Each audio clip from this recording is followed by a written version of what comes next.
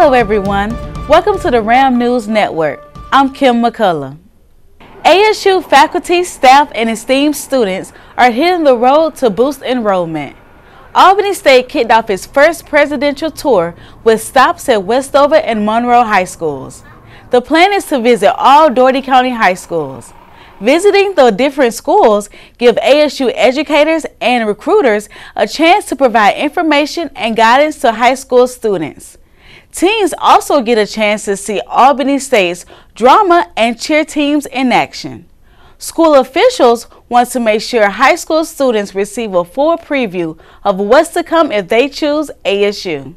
We first start off with Westover, and today we're heading over to Monroe High School. So I'm really excited. We got the cheerleaders, we have everyone. We are actually letting the students see more to ASU than just what they may see on a Saturday at a football game. On-site admissions are being offered to students who meet specific requirements.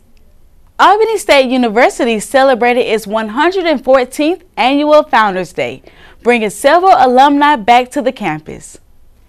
The theme for this year's ceremony was honoring the past, celebrating the present, and investing in the future. ASU alum and CPO for Albany's Boys and Girls Clubs, Marvin Laster, served as keynote speaker. Alumni from the class of 1967 also returned to the campus to commemorate Founders Day, but also celebrate their 50th class reunion. The class of 67 has set a goal to raise $100,000 for academics and scholarships. The Founders Day convocation was followed by a gravesite service for Dr. Joseph Winthrop Holly. Dougherty County's district attorney brought legal action to Albany State, but in this case, there was no jury, only a class full of students interested in the law. District Attorney Greg Edwards spoke to political science students about how the law works. He gave them an overview of the legal system in Georgia and answered questions from students. Edwards is an alum of ASU and says coming to the campus is one way of giving back.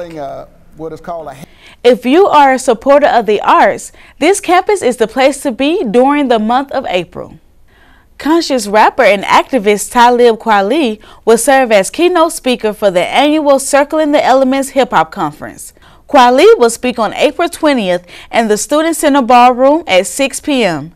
Register at eventbrite.com to attend. Also this month, Albany State's dance team will conduct a tribute performance for Nina Simone.